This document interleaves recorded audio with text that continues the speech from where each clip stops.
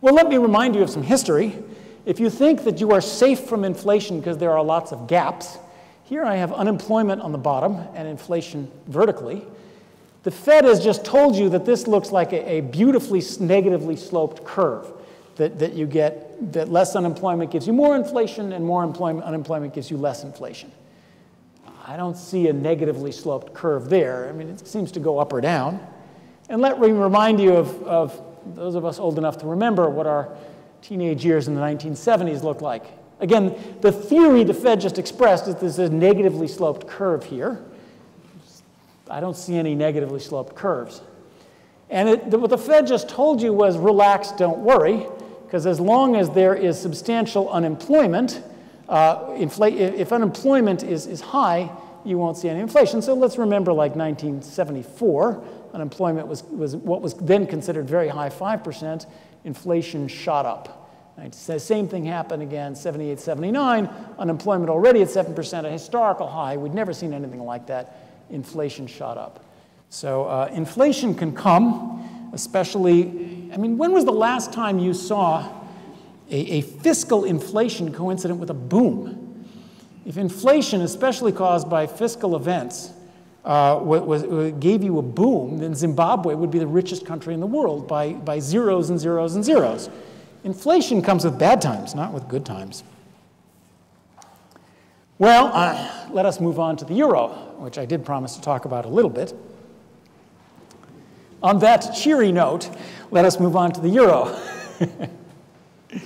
I should say I am so I'll allow one personal opinion and then go back to something I think is defensible by economic theory. I love the euro. I love the meter.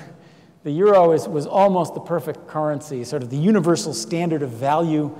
And it's, you know, the Germans keep track of that in Frankfurt. The French keep the meter in Paris, and everything's right. It's a standard of value set out to be divorced from recession fighting and worrying about jobs in eastern Kansas and all the things that our Federal Reserve is contaminated with in its job. It's the gold standard for a modern era, or at least it was, until Greece came along. Now, within the context of our, what can I say new about the euro in the context of our equation? For an individual country like Greece, or I hate to say it like Portugal, this equation works very differently. And when you are the US and you can print money, your government debt is like equity. It's like stock in the country because if the right-hand side is wanting, the left-hand side can inflate so that the real value of nominal government debt on the left-hand side, that can go down because the price level goes up. Just as a company that has issued equity, if we all discover that the treasurer went to Rio with all the profits, then the price of that company can go down and therefore bring left and right side into equilibrium.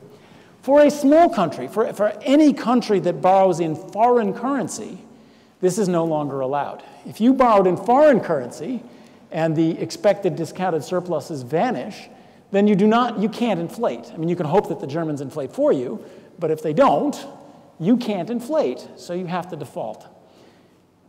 A country that borrows in other currency has issued debt, real debt that must be paid back or defaulted on. Whereas a country that borrows in its own money has issued equity, and equity can be inflated away. That's a big difference in thinking how it works. I mean, the equations are still there, but now you have issued really debt, and your choices are a country that does this, its choices are pay it back, hope to get bailed out, or default. And inflated away is no longer an option. Now, in thinking about what happened after the Greek event and what may happen in the future, I think there's a lot of muddy thinking. One muddy proposition, many people seem to think that a currency union, such as the euro, requires a fiscal union, requires a political union, requires that we all worry about each other's debts. That is not true. Remember the gold standard.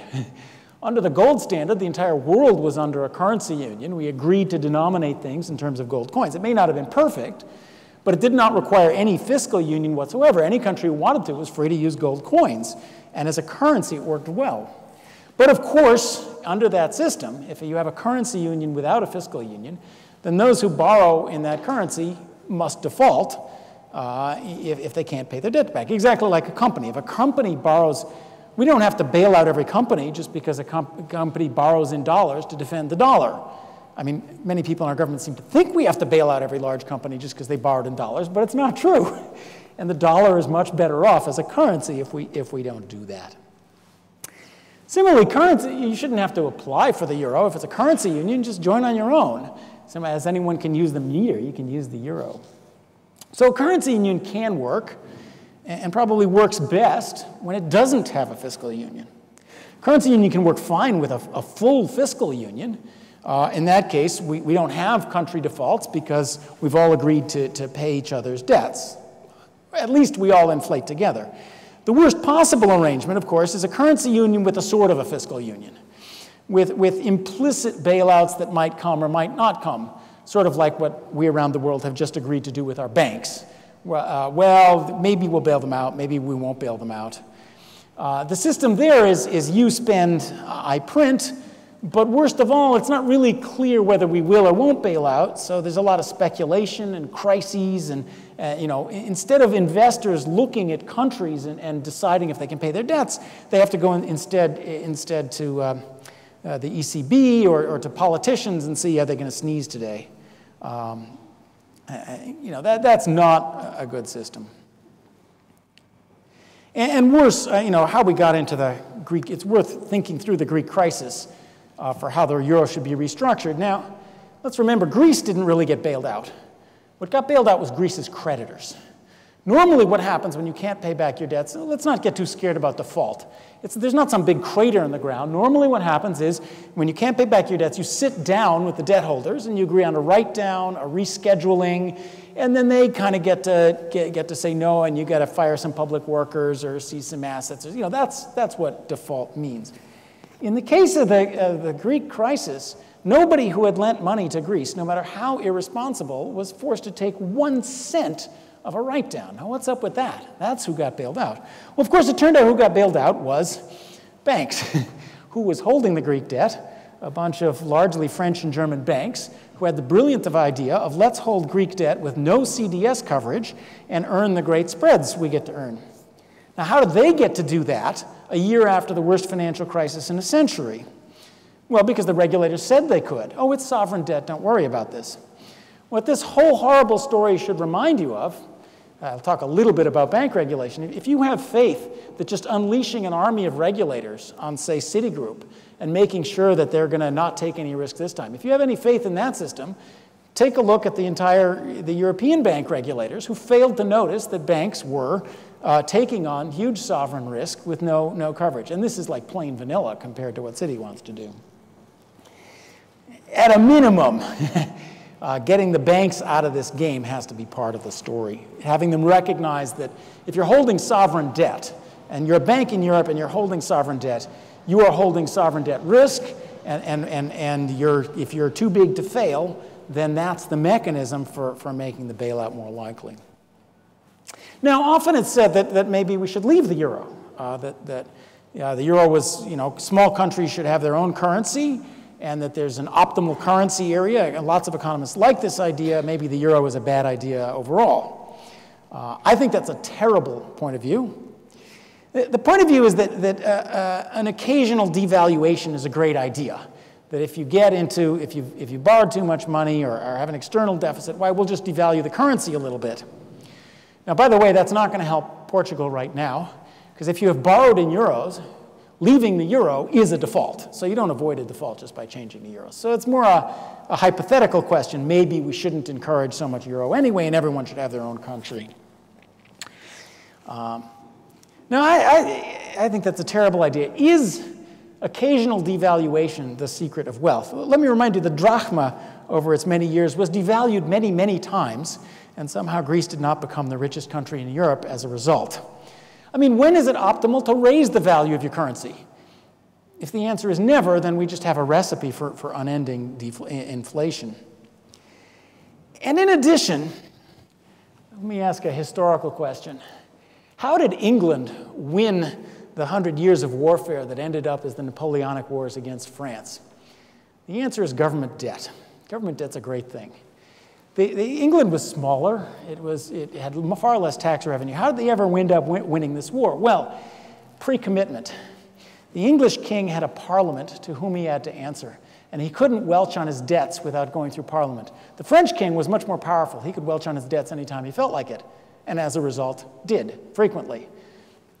So pre-commitment to pay back your debts ex post is what gives you the opportunity to raise money ex ante, and this is not a new lesson. What I think happens when you join the euro is you all of a sudden make it much, much harder to devalue. Precisely what our economist friends who want you to devalue say you ought to do is now nearly impossible. You have to at least go through the chaos of formal default. You can't just have a little devaluation or a little bit of inflation. That's a big pre-commitment. That's like Ulysses tying himself to the mast before going through the Straits of Gibraltar. Pre-commitment is often a good idea to keep you from doing things bad thing ex post. And in the case of debt, if you pre-commit that it's going to be harder to welch on the debt, it's much easier to borrow in the first place. And all of Europe experienced this. When Greece, Portugal, Italy, and Ireland joined the euro, famously interest rates went down. Now, one story for this is that everybody read the Maastricht Treaty and saw the line in it that said there will be no bailouts and said, ha, ha, ha, I don't believe that one. So this is just the value of the too big to fail or bailout premium. But another equally good story is, oh, you guys have tied yourself to the mast. You can't devalue your way out. Now you get to pay much lower interest rates, much lower credit spread, and we're going to send you a lot of money. And we're going to put stuff on trucks and send it to you as well. You are, by pre-committing not to have this strategy so many economists advocate of occasionally devaluing, you get to borrow a lot more money. Now you may say, well, that was great, except at least Greece pretty obviously wasted all the resources that were lent on it. So maybe the argument then must be, well, debt's a bad thing, so we'll cut ourselves off from the world and have our own country because that's our only way to keep ourselves from wasting all the money we save. Well, okay. But if that is true, at least, do you really believe in this wise central bank who will only devalue when necessary and not when politically expedient, which is the central case for having a union currency? It seems to me like an awful idea. Now, let me try to be a little bit more, let's try to find something positive to say. Default is chaotic, even if it's handled as sort of a write-down. Fiscal union is not happening, which I think is a good thing. But clear commitment that countries will have to default is not happening either. So can we offer anything, any advice? Can my favorite equation offer any advice? Well, I hope we've come to this deep realization that nominal debt is like equity, and that real debt is like debt. And any corporate finance tells you that some equity is a good thing. Equity provides a cushion so that there's somebody who can take losses painlessly, and we don't have to go through all those bankruptcy costs anytime there's some loss. So equity cushions are good things, and we don't have them in the current system of sovereign debt. Well, what could we do? And by the way, let me back up. Not only are equity cushions good things, we now want all our banks to have more equity, because we've recognized that at least if there's some vague too big to fail guarantee, that may be a terrible system, but at least you guys got to go out and get a whole lot more equity if you're going to be too big to fail. That makes sense. But we're not doing anything like that for countries. So maybe the middle road is to make countries have a greater equity cushion. Now, how can we do this? The first thing we could do is require countries to have much more long-term debt and not short-term debt. I mean, every financial crisis comes down to short-term debt, and Greece got into trouble not so much because it had long-term budget problems that it couldn't solve. It got into trouble because it couldn't roll over short-term debt. When you have short-term debt, you have an asset that is subject to crises because you have to roll it over. You have to sell new debt in order to pay off the old debt. You have this long stream of taxes coming in, and you're rolling over short-term debt to finance it. Did I say hedge fund? I mean, that's exactly the problem that the banking system had. They were rolling over overnight debt to hold mortgages. Well, a country that's rolling over overnight debt to fund a long series of taxes is in the same mess. So at least as we are now saying to banks, it's easy enough to say to governments, if you're going to be part of this system and the implicit too big to fail guarantee, you got to issue a lot more long-term debt. I know you're going to say it's expensive. All the investment banks said it is expensive, but then you eliminate the rollover risk. You eliminate the possibility that you get into a liquidity squeeze when you're really solvent in the long run. So that makes sense. Apply the general lessons of banking reform to countries and the lessons of how you protect too big to fail to countries. The other, again, so I will end this section with a long-term deep thing. But again, we have to start thinking long-term, rearranging these arrangements. Having your own countries like government equity, long-term debt sort of like equity, could we invent a better kind of government equity? A way that when it comes out that the books have been cooked and there aren't going to be any surpluses, why do we have to have a financial crisis, a squeeze, a bunch of banks going down? Couldn't we have something like equity holders who just take the hit and then go home and cry in their beer or their ouzo or whatever they're drinking, and that's that, and you don't have a financial crisis associated with it? How do we invent government equity, ways of absorbing these debts without crises? Well, fortunately, again, I'm inspired by a French invention, so I have to be even to the English invented pre-commitment, but the French invented a system that amounts to government equity in the 1700s. So in 1700s France, there were livres, which was the official unit of account, and there were écus, which was the medium of exchange. Nobody ever saw a livre. So if I had promised to pay you, if I had issued government debt, it would say, this will pay so many livres, but no one's ever seen a livre, so you just look up the exchange rate, and the government also said 1 livre is worth 100 écus. So we look it up, and then I actually hand you the gold coins. And every now and then the government would get into trouble and would say, oh, by the way, sorry, a livre is now worth only 50 écus. And then, of course, it has to pay off less in its debts. And it also pays its workers less, because all the contracts were in livres. They just invented government equity. They separated the medium of exchange from the unit of account, and in so doing created a transparent way to default on your debts without the bankruptcy costs of default. Now, how could that work now? I'm thinking outside the box, but I want to encourage thinking outside the box. Suppose that, say, drachma were the official unit of account, and there was a promise 1 drachma is worth 1 euro. Government debt is denominated in drachmas, but all the currency is euros. Bank accounts are euros, and completely free banking and international exchange. No one's ever seen a drachma. So the government gets into trouble, and what does it say? And by the way, payments to state employees are in drachmas. I'm sorry for those of you who are state employees here, but that's crucial to the system. When the government gets in trouble, it can just say, look, sorry, 1 drachma is worth 50 cents now. And what has it done? It's written down the value of its debt. It's written down all of its payments to state employees in a transparent way. Now you might say, well, why in the world wouldn't they just keep devaluing forever? Well, interestingly, where I learned about livre et écu was an article by François Velde, who was documenting a case where the France had done exactly the opposite. They had made the livre worth more, and they did that because they were in good times and they wanted to build up their reputation so that they could borrow again in bad times. And the same reputational mechanism works there as well. Now, there's a deeper issue here.